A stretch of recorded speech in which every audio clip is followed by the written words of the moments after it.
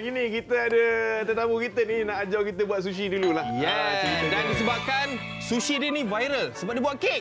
Oh ya. Serius weh. Sushi cake tu satu hal. Tapi kenapa keluar lagu Doraemon ni sekarang ni? Bukan bang. Punch. Okey. Yes, kita bersama dengan Afiq. Ya, Afiq. Okey. Memang minat Doraemon ke? Minat juga. Minat juga Okey. Okey, first saya nak ucap terima kasih. Tahniah dululah. Terima kasih. Pada menang kan. Macam kita pula player Liverpool kan. Tahniah kan kita. Terima kasih. Okey. Thank you. Okey. Jadi sebenarnya Afiq daripada nama kedainya ni Muaz Kitchen. Muaz Kitchen memang cukup profesional. Masak sushi ada pelbagai jenis ada dekat sini kalau kita tengok. Siap dengan lampu ni ada sekali. Tapi hari ni kita nak belajar buat apa ni sebenarnya? Hari ni kita nak belajar satu yang baru, sushi cake. Sushi cake.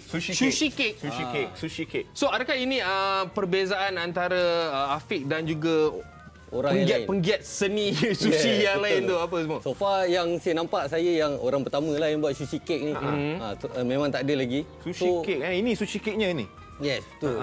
Ini dah siap dah. So nanti kita akan buat dia punya finishing je. Okey. Tapi nak tahu sushi cake ni dia apa? Dia manis ke macam kek selalu makan ke apa? Dia savory lah. Dia ada salmon dalam dia, ada avocado. Savory tu apa? Savory tu sesuatu yang bukan manis lah. Okey. Taklah. Takut orang kat rumah apa savory tu. Betul.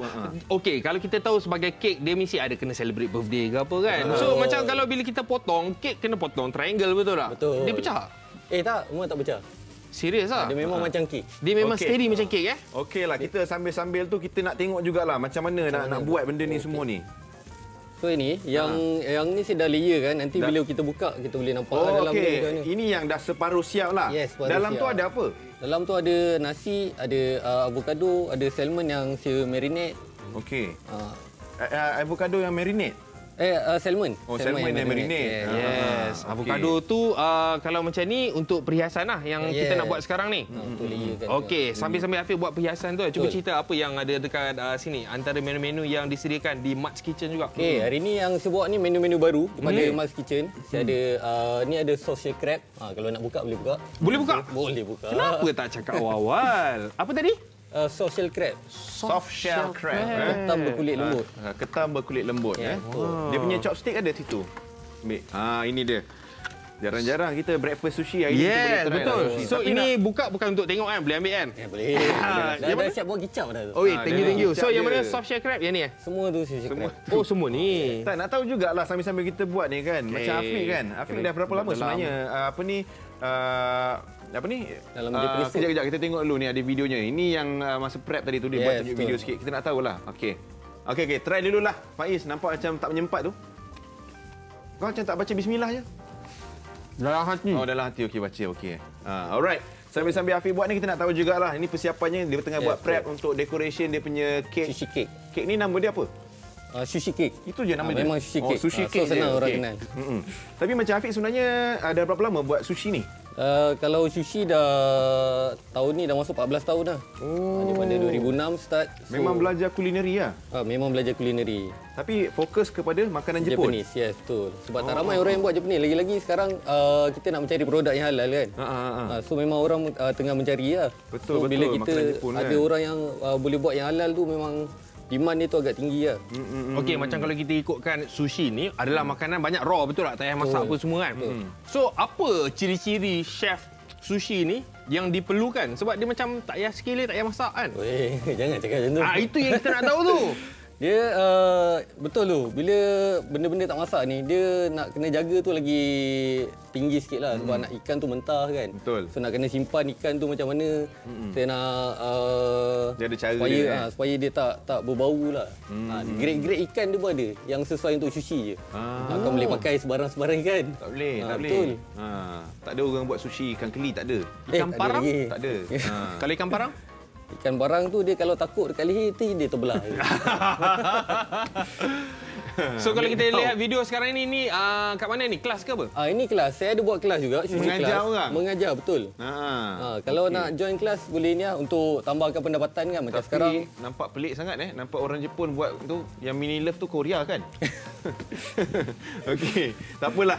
Janji samalah tu. Lebih kurang lah tu. Yeah. Makanan dia. Aku takut bila kau tanya, saya tak boleh cakap Jepun bang, saya boleh cakap Korea. Macam mana?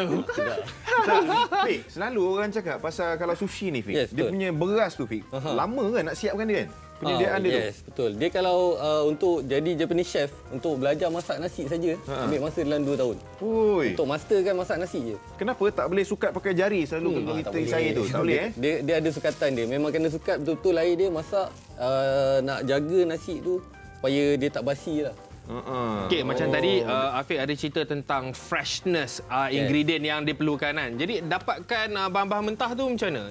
Kita memang beli dengan supplier yang memang supply barang-barang Jepun lah.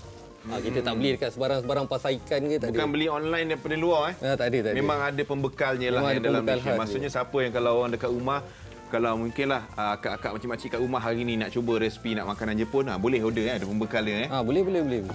Alright. Cuba Faiz selalu makan sushi kan?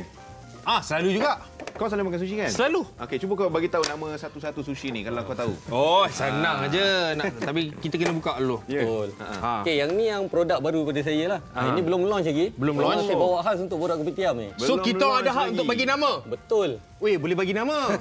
So saya bagi nama yang macam ni. Kita bagi Ike.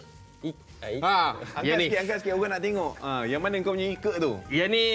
Yes. Ini nama dia apa kalau Jepun sedap apa? Hoshi. Hoshi. Lepas tu ni kita ada yang soft shell crab dan kita juga ada yang ada mangga Yes, betul. Yang tu udang dengan mango. Macam mana tu? Kalau saya tak pernah makan lagi sushi yang manis-manis ni. Dia memang actually benda-benda ni seafood kan. Dia memang kena dengan benda-benda yang manis lah. Kena try benda manis Yes. Saya baru tahu kita makan dengan soya dengan wasabi tu pedas. Yang ni dia kena dengan benda-benda manis lah. So kita boleh try lah. Mana chopstick. Ya, dia pakai tangan je. Serius orang lah. Jepun pakai tangan je. Betul. Okey, kita try. Makanannya Jepun, orangnya Jawa. Makan pakai tangan je. Waduh. Kok bagi tahu gitu? Nampak Okay, buruk benar. Dah ada pecah. Sorry. Okey. Ni video dia. Salah satu contoh. Ni kek sushi Yes, kek sushi. Penuh dengan salmon, avocado dekat atas tu. Lepas tu kat tengah-tengah tu ada apa? Ayam ke? Oh, salmon juga? Salmon. Oh, salmon juga kat tengah tu. So, ada telur dia. Telur ikan. Dengan hijau. Okey. Ni telur ikan ni sebenarnya. Ikan apa ni Yang ni ikan terbang kalau bahasa Melayu dia. Oh, nama dia dalam bahasa orang putih? Dalam orang putih, flying fish. Kan dia translation dia direct kan? Direct. Rasa menyesal tanya. So daripada segi telur ikan yang digunakan, banyak kita pergi kedai semua yang kala-kala macam ni. Memang satu ikan tu saja yang orang-orang buat je. Dia banyak ikan sebenarnya. Sebenarnya banyak.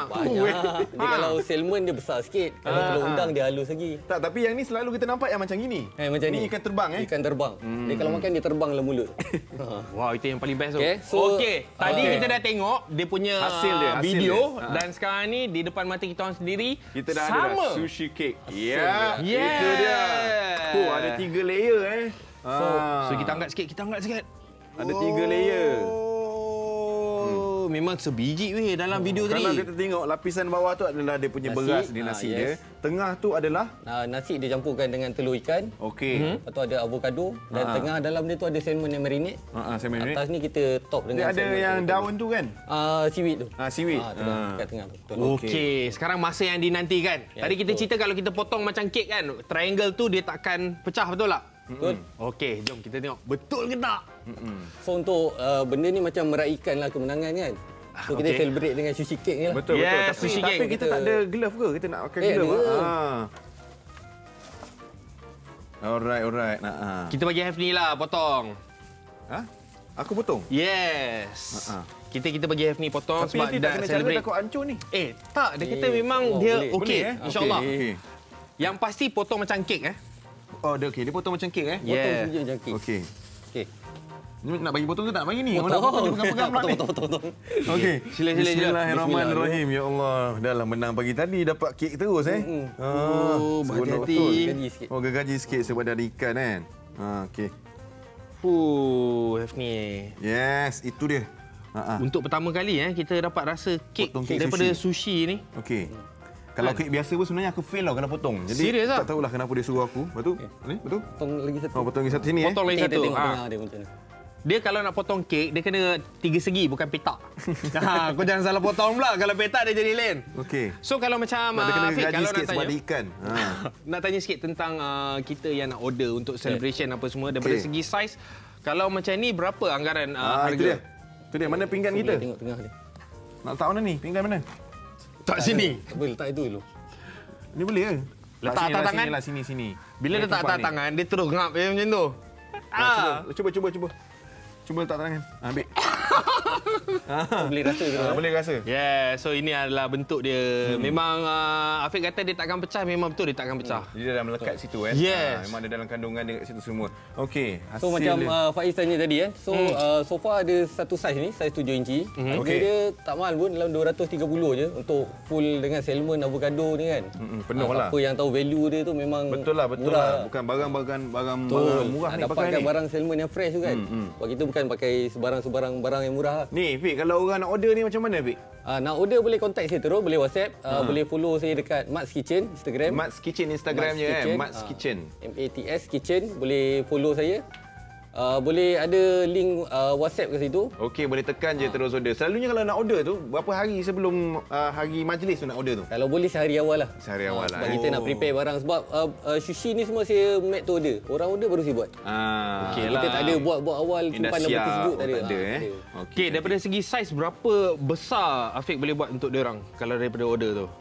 Saiz sushi kalau yang platter tu saya ada daripada saiz 40 pieces, 60 pieces sampai ke 80 pieces. Memang saiz platter jadi senang lah. macam ni lah. Kalau siapa yang mungkin hari ni rasanya tiba-tiba nak makan sushi ataupun besok hujung minggu kan, boleh terus ni lah WhatsApp ada link dekat Instagram tu tadi. Nama dia apa? Mats Kitchen. Mats Kitchen dan last ni Fik, ada ucapan untuk penyokong Liverpool? Tak, terima kasih dah datang Fik. Ajar kita hari ni cara-cara kek ni sebenarnya ada juga kan.